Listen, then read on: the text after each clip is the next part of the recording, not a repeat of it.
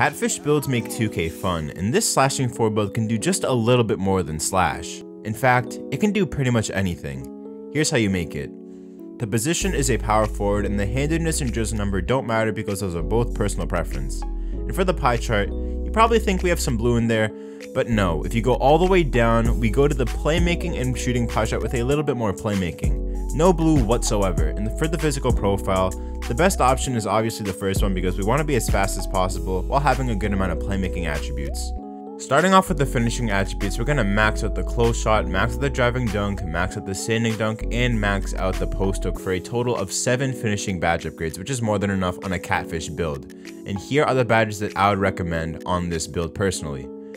For the shooting attributes, we're going to max out the mid-range shot and the 3-point shot, as well as maxing out the post fade. And for the free throw, we're going to put that up to a 66 to get 17 shooting badge upgrades, which is a lot in 2K22. And here are the badges that I would put on.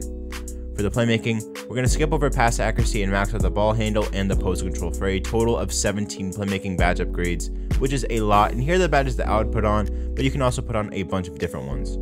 Finally, for the defense, we're going to max out perimeter defense, lateral quickness, and the defensive rebound. And for the rest of the points, we're going to put that on block for a total of 3 defense badges, which is kind of low, but if you hit level 39 in previous seasons, you can make this higher. But here are the badges that I would put on if you only have 3 upgrades.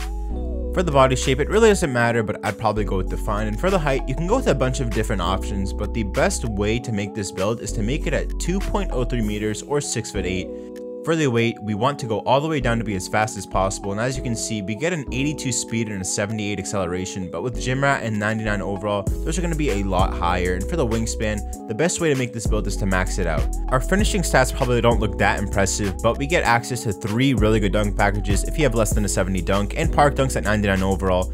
And for our playmaking, we get access to even more dribble moves at a 97 overall with that 75 ball handle. And for the takeover options, we have the choice of post scorer, sharp, shot creator, and slasher. If you want to stick with that Catfish theme, then slasher is the best choice by far, but I think the best takeover in terms of performance is going to be either sharpshooter or shot creator.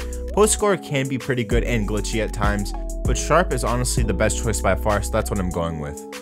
And you have built a slashing for honestly an insane Catfish build.